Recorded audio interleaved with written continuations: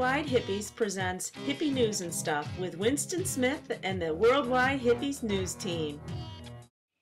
Welcome to Hippie TV News and Stuff for the week of June 21st, brought to you by WorldwideHippies.com, your website for progressive information and news without the mainstream fog. I am Winston Smith. This week, a Japan update. Houston, we have a problem. Good news, bad news for paraplegics. Asshole of the week and more. P.E. Nolan has the week off. First, our top story. No one is sure what is being discussed between Barack Obama and the Speaker of the House, John Boehner, while they were on the golf course last weekend. But with the debt ceiling needing to be raised and Obama's weakness for surrender, working class people, the poor, and the elderly can be sure it's more shared sacrifice between these groups and not a compromise on taxing the rich. Worldwide Hippies has been investigating a little-known and even less reported scheme Congress and the President have been working on behind closed doors. The scheme, reported first here on Hippie TV News, is to take away the tax incentives, or at least put limits on 401 entitlement, and will be combined with Social Security misinformation that we must save the country spin from mainstream corporate media and politicians is all you will hear for the next few months. Truth is, they're coming for your retirement money. Please take steps to protect what little you have left, but don't use your mattress as a bank. With the Patriot Act being renewed for 4 more years, Homeland Security has probably sneaked and peeked under all of our mattresses already. And don't buy gold coins either, for Christ's sakes. On to Japan.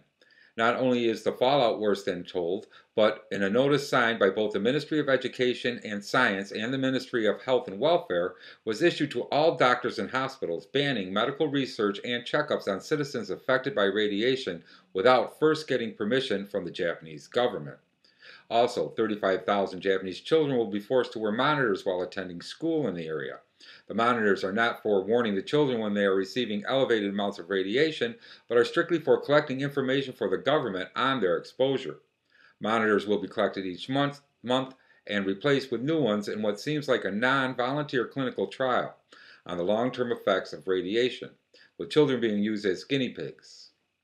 TEPCO, the company responsible for the radiation leak, is releasing what it calls slightly radioactive air from the facility's number 2 reactor building.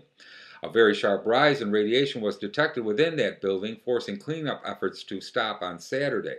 There was no comment on how highly radioactive particles become slightly radioactive particles just by releasing them into the air. Must be similar to the United States' way of saying fallout levels here have dropped because the EPA and NRC have stopped monitoring for it. So what's going on in Texas? Texas has one of the highest rates of animal abuse by children per capita in the nation, but in 1 week they broke their own record. Just a few of the cases reported. A group of kids are suspected of beating a dog to death and burying it in a yard. Another juvenile glued a kitten's mouth shut and then drowned it. A group of children also set a dachshund on fire, and the list goes on. Harris County Assistant District Attorney Belinda Smith, who prosecutes animal cruelty cases, says we are absolutely serious about prosecuting animal cruelty cases to the fullest extent of the law. But Texas laws against animal cruelty are some of the most lax in the nation. And in good old boy state that embraces serial killers, most notably G.W. Bush, it is unlikely that anything will be done to address the epidemic of children abusing animals in the near future. After all, George W. Bush tortured animals when he was a young child, and he grew up to torture and kill countless human beings and was rewarded with a huge pension and luxurious lifestyle. Why would Texas officials want to discourage their children from emulating such a successful guy? No numbers were available at the time of this recording for the amount of animals that have been tortured and killed in G.W. Bush's gated community since he moved in. Good news, bad news for paraplegics. First, the good news. The University of Michigan's Electrical Engineering and Computer Science Department have developed a BioBolt, a non-invasive brain implant.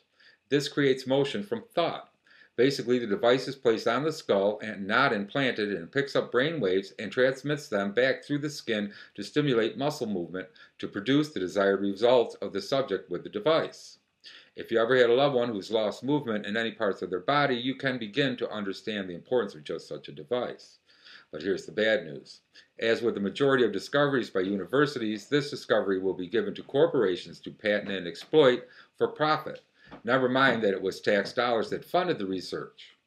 Little known to the public is the fact that most pharmaceutical and health research is not funded by the companies themselves. Actually, corporations spend more money lobbying crooked politicians and advertising useless, overpriced designer drugs than they spend on research. Some corporations spend nothing at all on research.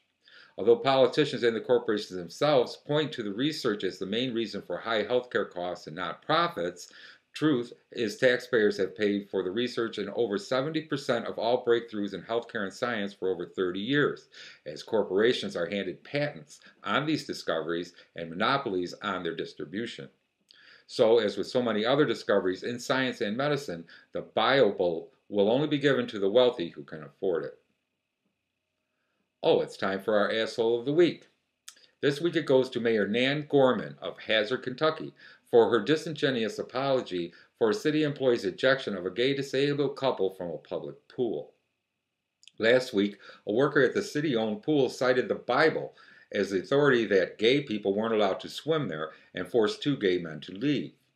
The two men had gone Friday to the Hazard Pavilion Recreation Center in Hazard with a group called Mending Hearts Incorporated, which works with intellectually and developmentally disabled adults.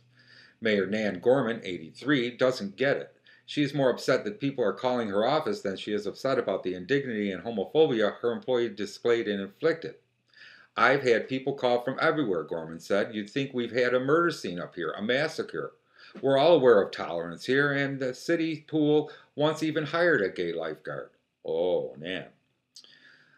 Sherilyn Perkins, executive director of the Mending Hearts Incorporated, said in a statement that the pavilion staff member used the Bible to urge the couple to leave the facility. My staff asked the pavilion staff why they were being asked to leave, and they were informed that, quote, gay people weren't allowed to swim there, unquote. She said, quote, my staff told this man that what he was trying to do was discrimination. The man stated that he was doing what was in the Bible and he could do it, unquote. My clients, who already feel ridiculed and indifferent, left the city-owned facility crying, embarrassed for trying to participate in normal activities that everyday normal people do. When pressured by reporters, Mayor Nan Gorman, 83, did apologize, but went on to say she has made no decision on whether disciplinary action should be taken. Her excuse is because she didn't actually see what happened that day herself. Although many people have come forward to tell the event to her, Mayor Nan Gorman, 83, went on to say, it's just kind of blown out of proportion, just a little bit. Strange thing to say about an incident she herself said she did not see. She even went on to say that these people were given a discount for swimming there. And we don't single out gay people, she said. We know enough. We don't allow people to show infection of any kind in our pool, whether it's a man or a woman or two women or two men, she said. Good one, Nan. So for not representing all the people of your town, for refusing to man up and admit to the prejudice you allowed to go on, for whining about those who do take offense to this act of homophobia, and for upholding an unconstitutional law forbidding shows of affection such as putting your arm around somebody in a public place, you, Mayor Nan Gorman, 83, are Worldwide Hippies Asshole of the Week. And that's it for Worldwide Hippie TV News and Stuff. Please visit worldwidehippies.com for more news and stuff updated every 2 hours. And visit our store or make a donation to help Worldwide Hippies keep up the howl for peace and justice. And we will see you here next Monday.